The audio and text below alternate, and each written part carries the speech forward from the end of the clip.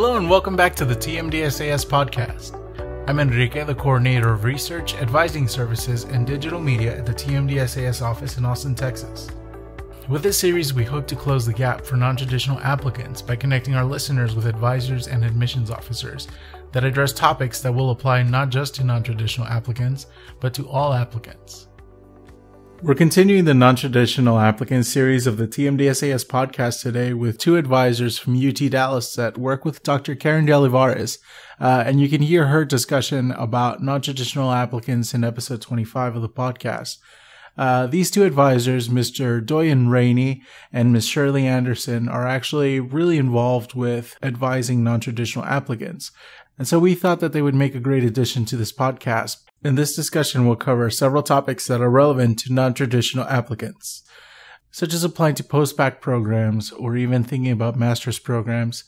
And in addition to that, we touch on the subject of how to help non-traditional applicants shape their experiences so that they're more directly applicable to a career in medicine, dentistry, or veterinary medicine. This episode was actually recorded at a conference for advisors for the health professions in Charleston, South Carolina. Let's have a listen. A bunch of Texans, and we had to come to South Carolina to sit down together.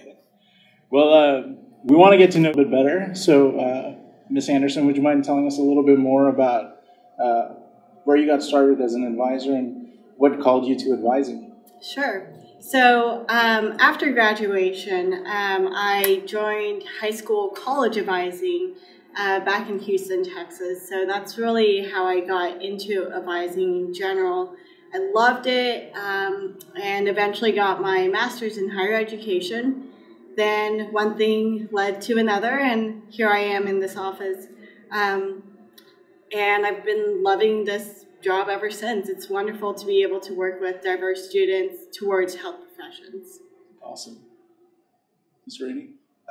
Well, I had kind of an oddball approach in that I was a literature and psychology major as an undergrad, concentrating in helping people to understand stories and both the stories that we tell each other about the world and the stories we tell ourselves about who we are and how we interact with others. So I went from that education into teaching high school, taught high school English, history, and psychology for several years. And then when I unexpectedly lost the teaching job and found myself back in the job market, I ended up over at UT Dallas and kind of stumbled into something that I enjoy very much. And it turns out to be still a lot of helping people to understand their stories. Absolutely. And the advising world, we try to bring out the best in students so that they can shine through in their application. So it very much aligns with the teaching background and with the coaching background. Just to get this question out of the way, we've been talking to some of the admissions deans throughout the state and letting them identify a common myth in admissions and then giving us the correct advice for it. Do you guys have a common myth that students come to you about? Yes, I think earlier on in their undergrad career, the one I hear the most is, I'm about to get anything B or lower. Is this going to completely kill my chances of getting into professional school, usually medical or dental? And we're typically able to get over that myth pretty quickly once we look at other experiences that they can offer, other ways to come out of that academic climb, and solutions to get through the rest of their undergrad or to plan for post-undergrad experiences. Yeah, Absolutely. I think the one that I hear most, and it seems to be almost universal among the incoming freshmen, is that only GPA and MCAT matter, and then you have to have a more nuanced discussion about why you might want your doctor to have traits other than book learning and test taking, and why it's important for the medical schools to look for some of those other traits as well. And we have graphics and rubrics to talk through all these things with students with. Yeah, I believe it was one of the conferences that we'd gone to where one of the admissions deans actually said, you never walk into your doctor's office and ask, hey, what was your MCAT score? Yeah. There are a lot of non-academic aspects of medical preparation that go into education. So I'm curious. I might start doing that just to set my doctors on edge. I'm sure they still remember. The MCAT is quite traumatizing for a lot of students. We actually picked you two because we know that you work a lot with some non-traditional students. And as part of our non-traditional students podcast segment, we wanted to discuss a couple of topics with you. So, Ms. Anderson, would you mind kind of guiding us through what happens when a non-traditional applicant comes to your door and kind of starts inquiring about pursuing a career in medicine? Yeah, so we see usually two populations of students that are non-traditional in the sense that they're post-bac. There's a whole other category of students who could be non-traditional and still completing their undergrad. So as far as post-bacs go, if you're typically a record improver, sometimes I'll see you by your senior year of finishing your undergrad career. You already have an idea that more coursework needs to be done to be able to be competitive. And if you're a complete career changer, then that's a very different track that I would recommend for you. So here at UT Dallas, there's 3 ways in which you could do post-bac work. One's through our formal certificate in biomedical sciences program, second degree seeking, or non-degree seeking. All 3 are undergrad tracks. But then if it's a UT Dallas student looking for post-bac work, then even some master's programs nearby that are related in coursework would also be a good fit. Well, Ms. Anderson mentioned the 2 basic populations, the career improver or the career changer.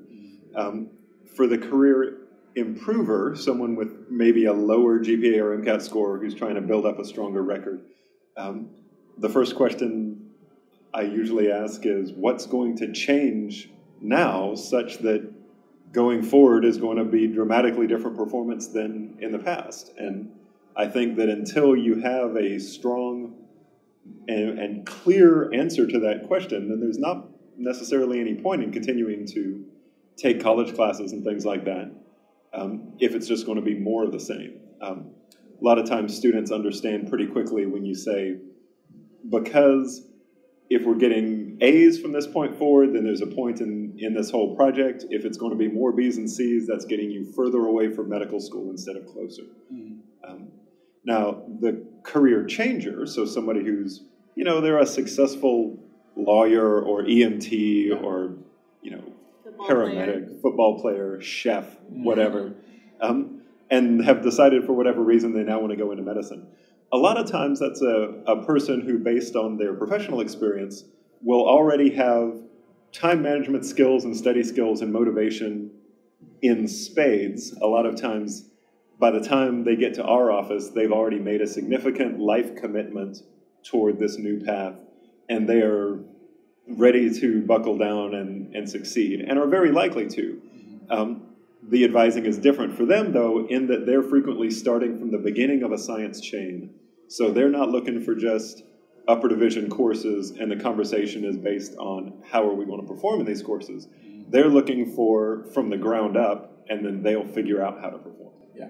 I'd like to double down on what Mr. Rainey was saying in terms of those that tend to be really successful during their non-traditional post-bac years are the ones who have thought this through very seriously. They took that time to decide, you know what, I did take a break. I went to work for a couple of years after graduating. I know for sure this is what I want. Those students tend to be the ones who come into class, they're ready. They don't care how awkward office hours are with professors. They know that they're here to get the job done. Yeah.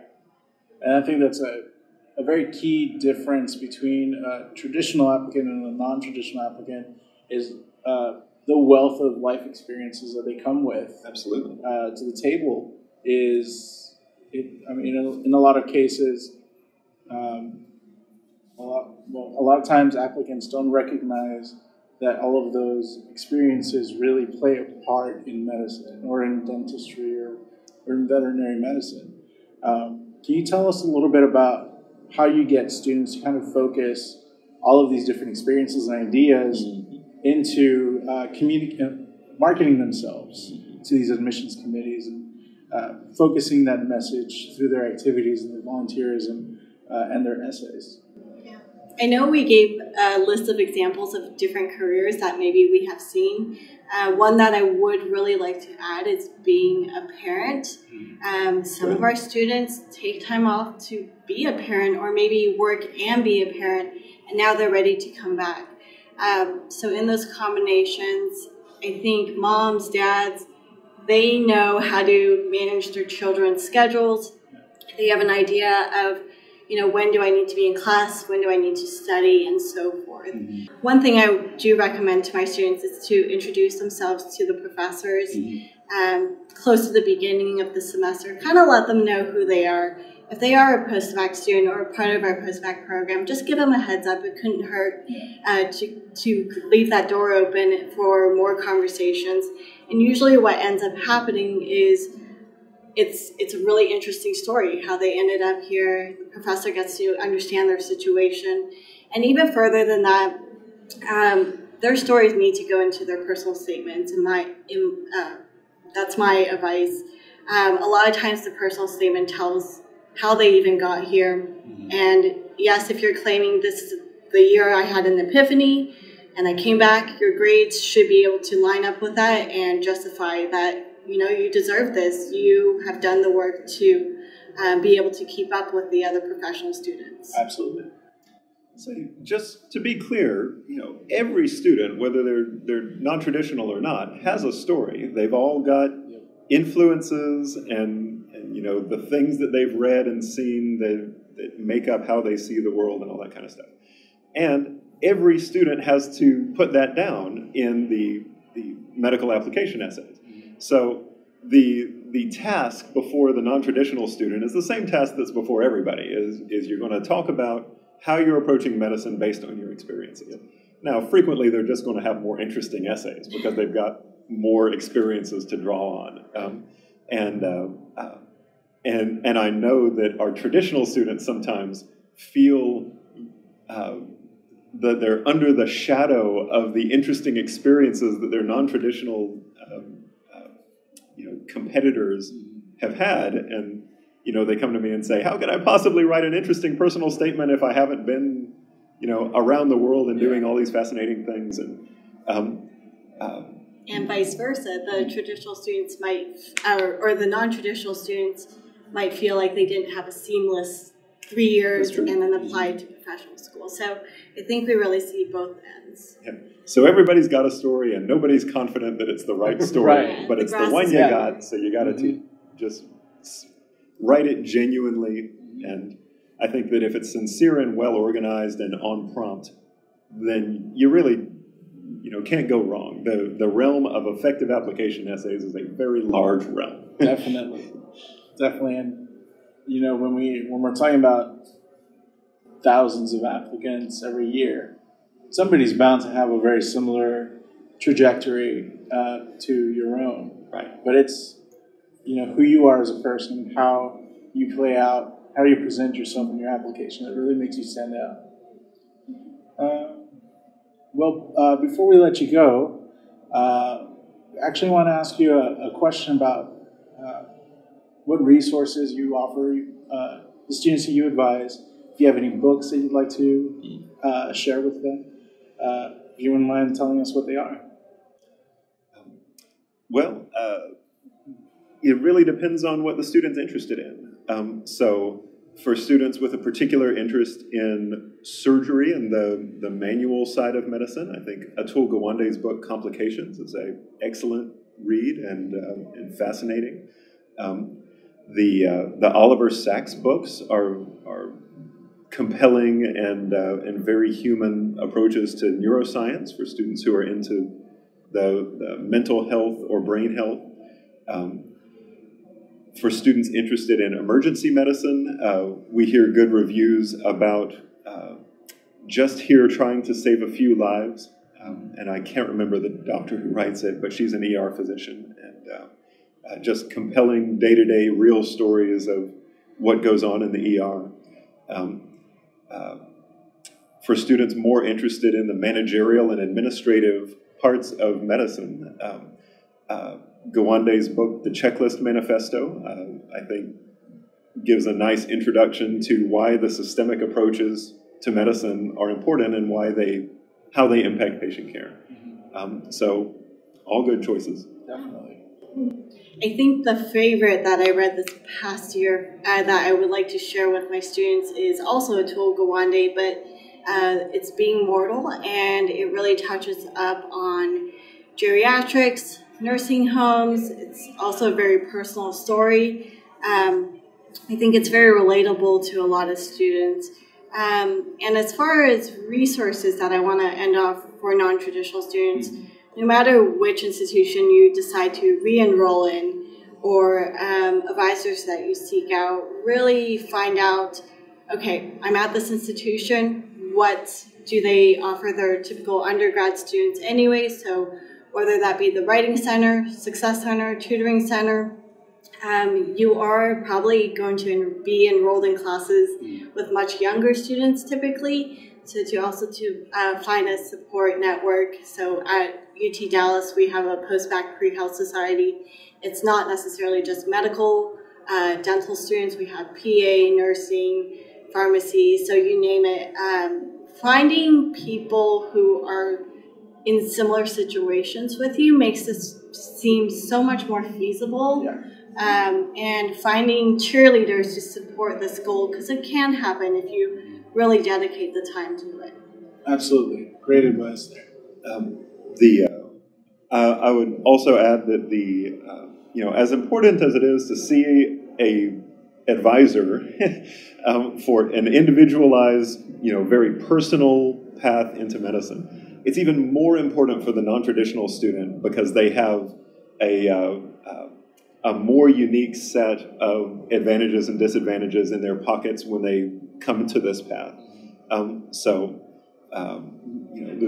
It's absolutely critical that they try to work with a professional advisor and make sure that they're investing in activities that cover any weaknesses they might have from before and helping to expand upon their previous strengths. Definitely.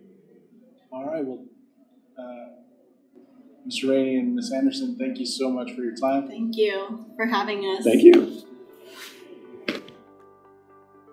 Don't forget to subscribe to the TMDSAS podcast. Follow us at facebook.com/TMDSAS, on Twitter at TMDSAS, and at TMDSAS support. And send us your questions or comments about the podcast at podcast@TMDSAS.com. We look forward to continuing to support our applicants with these resources and support to help you shine through in your application. On behalf of TMDSAS, once again, we want to wish all of our applicants for this application cycle all the best of luck. Thanks for listening. We'll talk to you later.